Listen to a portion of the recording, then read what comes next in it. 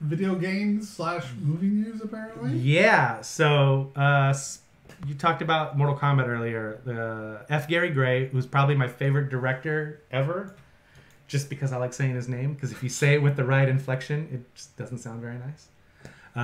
F. Gary Gray is developing a big screen adaptation of Saints Row.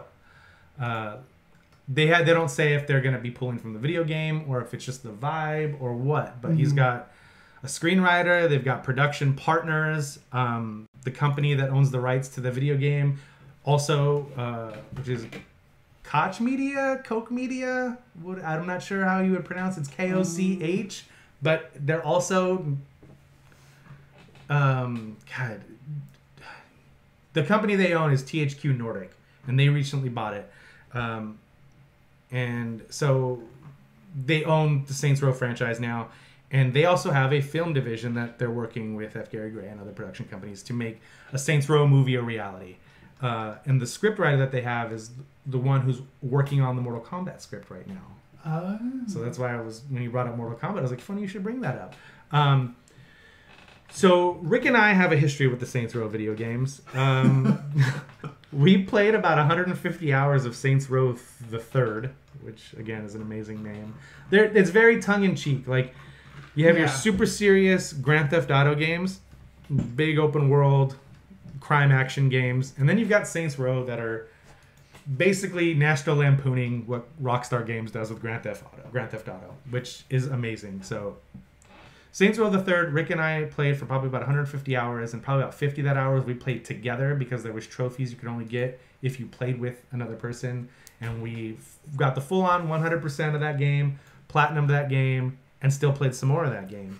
It was ridiculously fun. Yeah, and then they had Saints Row 4, which was super fun also, and that's another game that I put a lot of time into and played a whole crap load of. Did you ever play the fourth game? I have not. You have not. I played some of it. I didn't continue it. Okay. But yeah, so like the first Saints Row game started a little bit darker, and it was about bringing back this gang to prominence called the Third Street Saints. And then the second game was definitely trying to one-up Grand Theft Auto in the open world hijinks with jetpacks and rocket launchers and all this shit. And then by the time the third game came out, Grand Theft Auto and Rockstar Games had completely pivoted and took out all of the over-the-top shit, and we're trying to make like a Scorsese-esque gritty story. And they did that. They did that super well. And Grand Theft Auto 4 is a fun game with a great story. But Saints Row the Third was like, all the shit you can't do in Grand Theft Auto, you can do that here. You want to swing a giant dildo bat at somebody? We got you covered.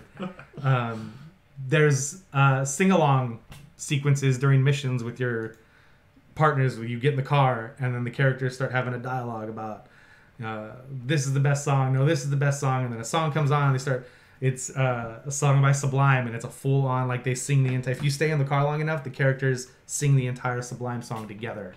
And it's super fun, it's super over the top, it's very comedically driven, and I don't know if I've seen a lot of stuff that F. Gary Gray has done. I saw Straight Outta Compton, which I thought he did a great job directing that movie. That's one of, like, grew up listening to NWA and being in Southern California and kind of knowing a lot about that story because I was one of those kids that when he liked something, he did a massive amount of research on it to find out all the behind-the-scenes stuff.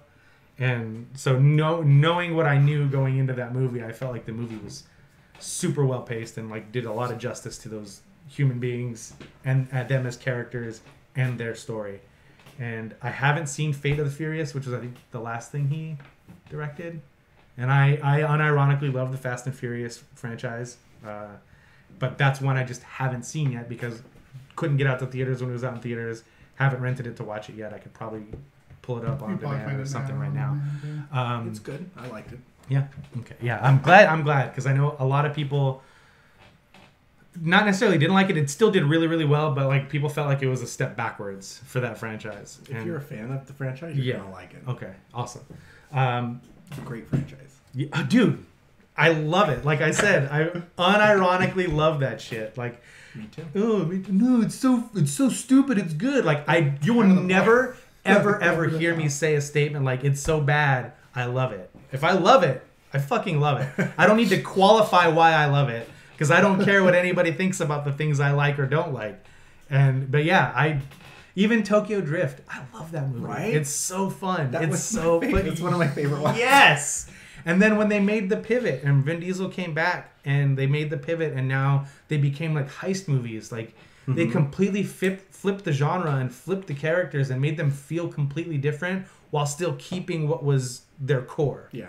The last three I feel like are like a trilogy. They're really good. They really are.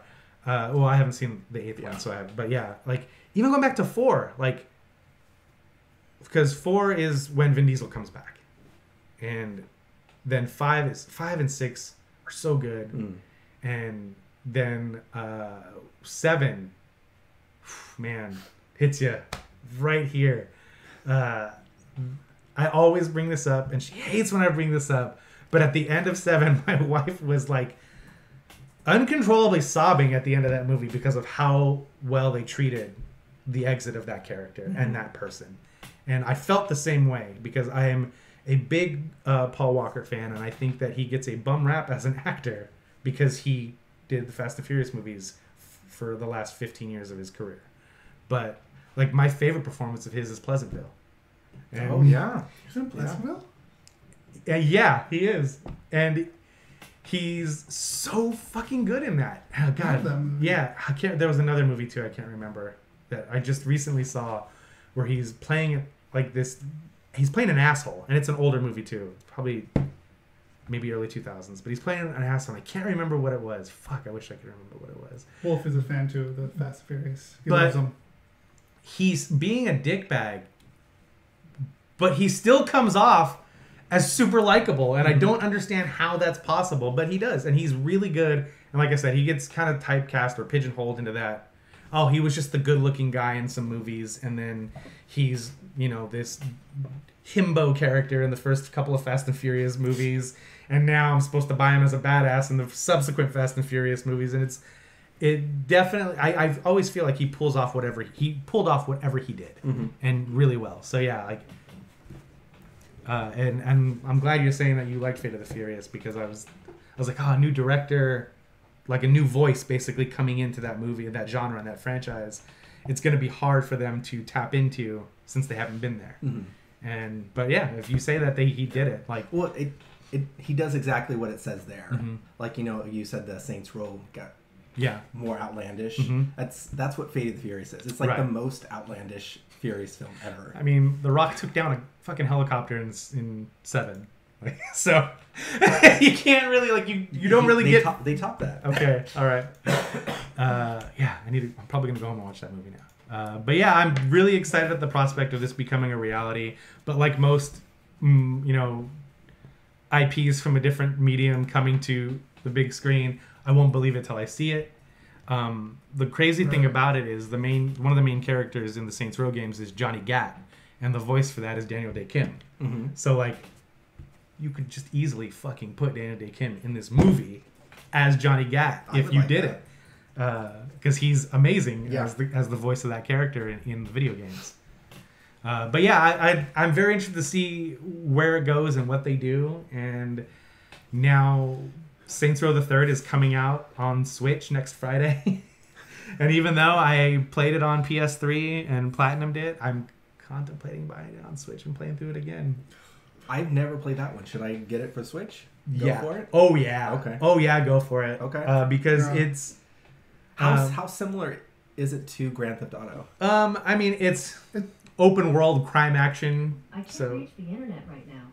Check your modem or router connection. Hey, Google! Stop. I can't reach the internet right She's now. broken right now. Oh my Check your modem or router connection and try again. Sorry. So it is a template, like the template of Grand Theft Auto. Okay. But Vice City is one of my favorite games ever. So good, right? Yeah, it's definitely got more of that vibe to it. Okay. But the cars handle really well. The gunplay handles really well. The melee combat feels really good. The story is super over the top and fun. And that's what a video game should be. Yeah, and there's like we were talking about Seth Rogen and how he brings like a grounded sense of reality to the characters in the movies he's in. This takes the things that like that are supposed to be like grounded and emotional in movies and makes them hilarious. Okay. On purpose. On purpose. So yeah, dude, give it a shot. It's gonna be $30. I think it's Friday that it comes out. I would wholly recommend if you haven't played it to get it, because as somebody who's played the ever-loving shit out of that game, I'm probably still gonna buy it on Switch, because even though it is a 20 hour story, you can play it in bite-sized chunks, and the Switch is perfect for that. Okay, cool. So,